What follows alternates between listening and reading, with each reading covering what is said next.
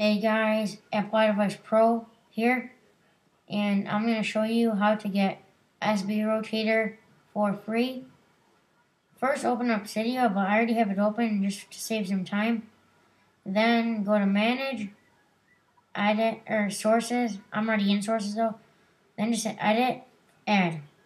Type in iHackStore.com/repo, just like that. And this will be in the description also. And I'm not going to hit add stores, but you guys have to. But as you can see, I already have it installed. That's why I'm not going to hit add stores. Next, don't click on it. Just go to search. Type in SBRO. And then don't hit search or anything. Just scroll down in this thing. And then the second from last, click on it. SBrotator for 4.x. And then at the top right, hit install. But mine says modify because I already have it. Next, once you got it installed, your device will have to respring, and it will immediately be able to turn just like that. And if you want to change most of the like settings and stuff, go into settings and then hit SBrotator right here, and then you can enable it, disable it.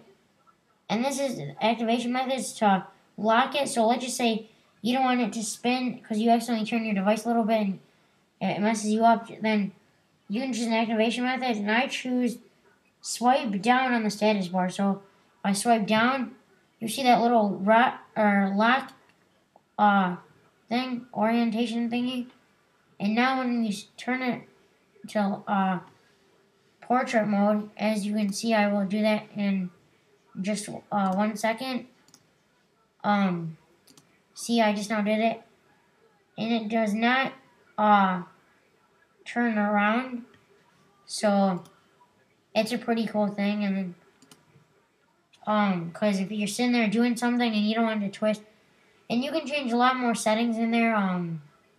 You can make it rotate slower with this thing. The more you do or put it up, the more slower it goes. And I just keep it about right there because I like it about right there. And then here's some more extra settings if you want to change, but yeah, that's pretty much it. And if I unlock it by swiping down again, and if I just unlock it by swiping down, as you can see, I can just rotate it this way. And then if I wanted to rotate it again, just do that. Yeah, it's pretty cool. I mean, that you can rotate it like all 4 ways and rotate again. And rotate again. And it goes back to normal. And it's pretty cool.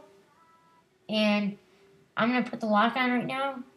Oops. Slide on the status bar, and it's locked once again. So let's just say I wanted to twist it. You know, it doesn't do anything. You know, so I like it like this.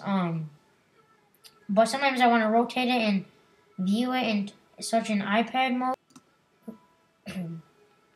But it's pretty cool like this because sometimes I like to view it in like a iPad mode type thing, as you can see. And it's pretty cool.